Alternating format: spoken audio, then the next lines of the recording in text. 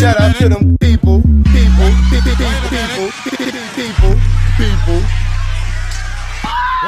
Mad ethnic right now. I get it how I live it. Okay, y'all, so I am here again with another wig review for you guys. This one is from Zury Says Hollywood as well. It's from their Beyond Your Imagination line, and her name is BYD-LACE Kimble, or just Kimble. She's in the color Psalm RT Mocha, which is this gorgeous brown, and maybe there's some 613 in there with some like golden blonde.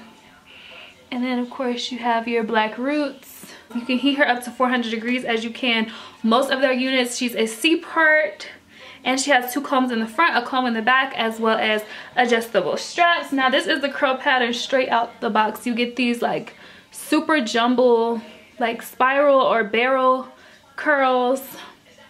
So I'll turn around so that you can see.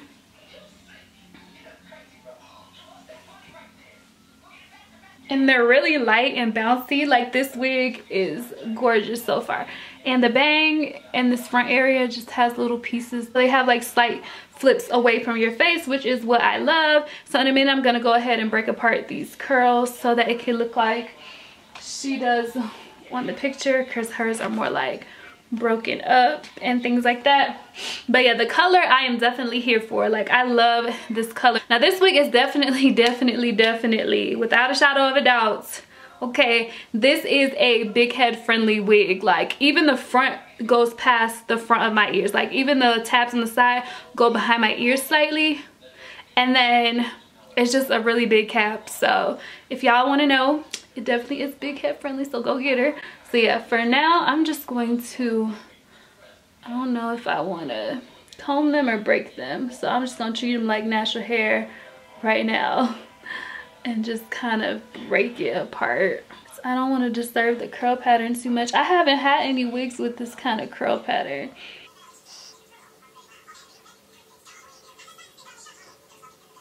This is her all. See how they're like kind of just clumping back together? I am getting a bit of shedding, but I know for a fact that I did cut some lace with hair on it. But I'm also getting a little from the back, so it's not a lot. Most of it came from the front area where I cut the lace off of. And it's also like very soft. Like, it feels really good. It's more on the silkier side, but not too silky. Still has some texture to it. It has 2 combs in the front, a comb in the back, as well as adjustable straps.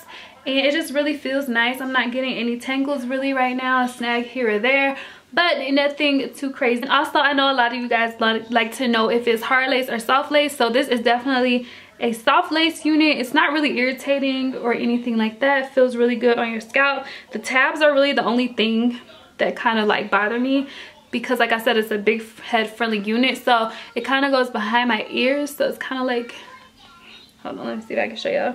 The tab, instead of being like right here, it's back here. I don't have really any cons to this wig. I just really like the color of it. I like the style. I just wish the style right here, I might mess around with it and cut this, just this piece right here a little bit shorter so it could like frame my face, because it's kind of long.